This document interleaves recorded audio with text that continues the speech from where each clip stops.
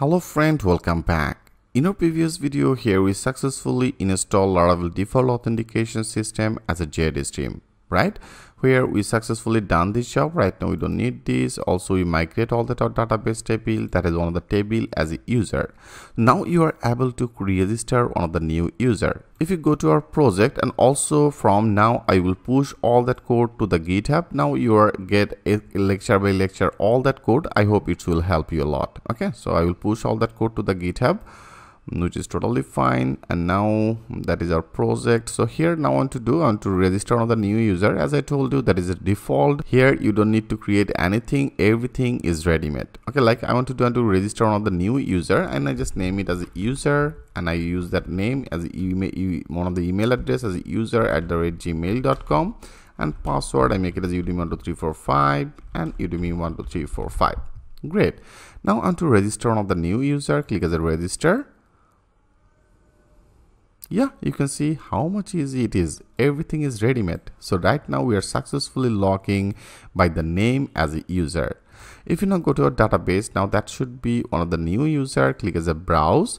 Now you can see ID one, I name it as a user, email address is visible, password is automatically one of the Bittrip password. Everything is in here. Okay, everything is in here. Now if you go, there is also one of the menu as a user, and there is a profile and the logout. From here, if you want to log out, it will be successfully returned direct to the logout. Okay, and also if you now click as a logging, I have already created one of the user as a user@gmail.com and password udemy12345. Now if you click as a logging, right now we are successfully logging. Okay, everything is ready-made. Now if you go to that user, and there is a profile page. Okay, they have also one of the default profile page, and from to the profile you can see there is a profile information. If you want to change that name, you can change it, you can change that email address. So friend, don't worry, in project how to customize our total things I will also cover it. Like right now there is this update password option, there are new password, the confirmation password, there is enable two-factor authentication, you can enable it, and there is a browser session. If you logging with our another browser, it's automatically will be displaying here. If you want to delete this account, you can delete it. So that is default, all that things. So it's actually comes from, as I told you, when you install the JD stream, it's actually provided some of the file. Right? If you go to the config, into the config, there is a file name as a 45. So into the 45 here, there are some of the things, like you can see there is a features for the registration, features for the reset password, features for the update profile information, and also update password.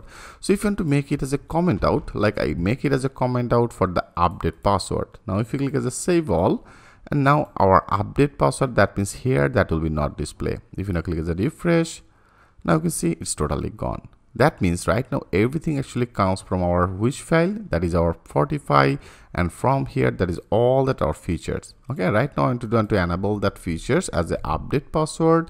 Now click as a save all, and then that should be display. Click as a refresh. Yeah, you can see it's again display. And also there is in our profile information here, if you want to display the images, so that is another features, that the another features is comes from the config. And if you go to the JD stream, and from to the JD stream there is also another features. You can see there is another features for the teams and the privacy policy, profile photo, API, and the team.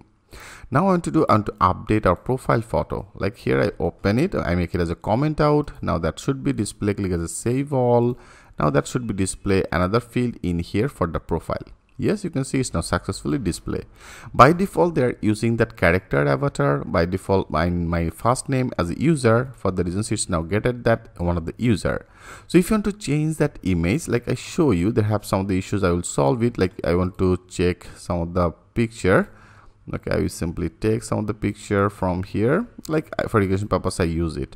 Now picture is successfully uploaded, but right now if you click as a save, now you can see this picture is broken. It's broken because of all here, that should be also updated, in particular that position that is also broken. Like if you copy that image, that means I want to copy, and like from here I copy image address. If you go and if you paste it, now you can see it's now running into the local host, and there is a storage, and then the profile photo. Here we have to do, first of all, change that our name. Right now we are running our project, our port name, that is our port name, right? I want to copy it. Now we have to update in our env. If you go to our project, into the project.env, here you can see our app URL right now default using as a local host, but right now we are using that http 127.0.0.1, right? So that is our port. I make that sure here that should be not slash. I simply remove it. Now if you click as a save all, again I want to check it. Now I want to refresh it. Okay, I refresh it, and I copy that image address and then I paste it. Okay, here I paste it. Now you can see our that is updated, right? That is updated, but that is a storage is not getted. For this reason, our image is not displayed.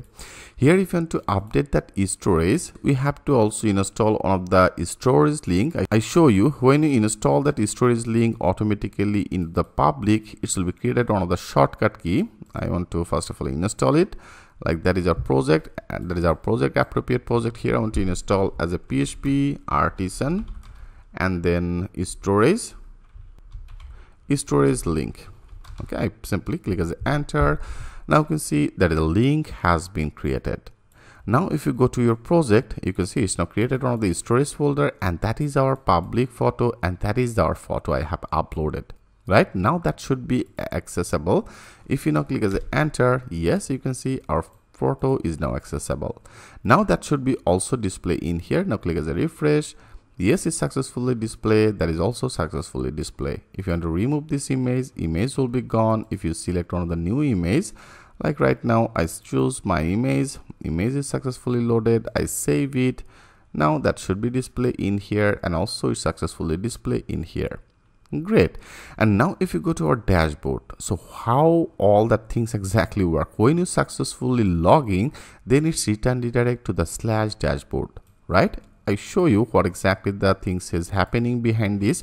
If you go to our root, and that is our web PHP. Simply friend, understand all that file structure, then that will be very easy to you.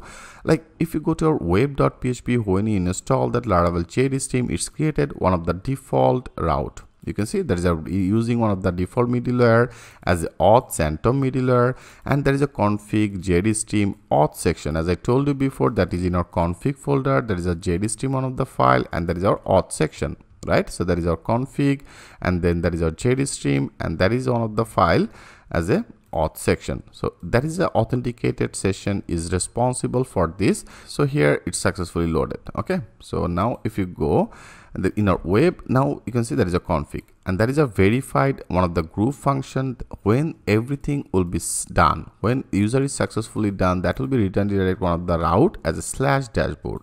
Right now, when you successfully done, you can see there is a /dashboard, and that is the /dashboard. One of the view page is loaded. There is a return view, one of the dashboard page. That means if you now go to our resources, into the resources area, here you can see that have one of the view, and with the view, and that is the dashboard.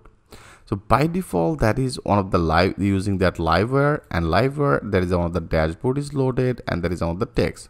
Okay, here you can see that is this part is one of the div, and there is also another dashboard.